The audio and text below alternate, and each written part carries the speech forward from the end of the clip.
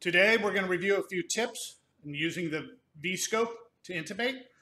So with the Vie Scope, we traditionally come in midline, tongue, epiglottis, notch, and I'm able to visualize those vocal cords in seconds. This is a difficult airway Manikin from Corp.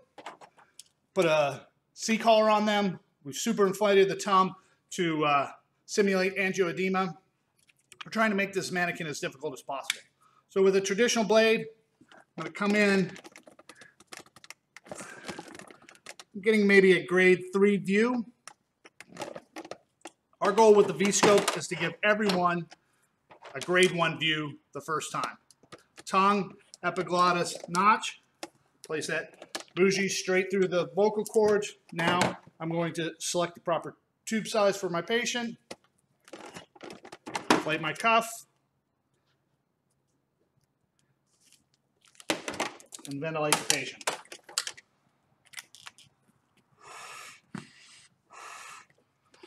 So a couple variations with that, with the Vie Scope.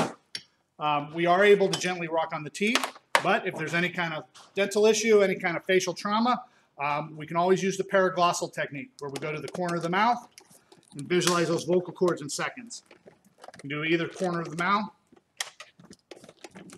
and visualizing the vocal cords and passing the bougie in seconds. The next thing, since we're all operating in a COVID-19 environment, I'm just wearing basic PPE. I'd be all PP'd up if this was a suspected COVID patient. But with the Vie Scope, you're staying a very safe distance away from that patient's airway, and you're able to complete the intubation quickly.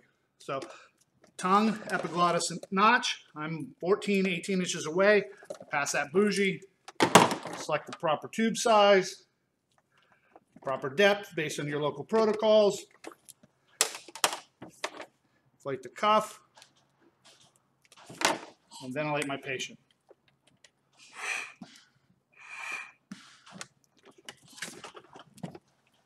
So one more time with the Vie Scope, we can use a right-handed or left-handed.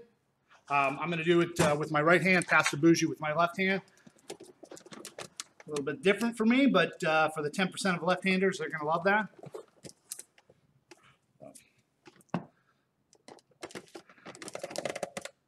Tongue, epiglottis, notch, vocal cords, tube, inflate my cuff,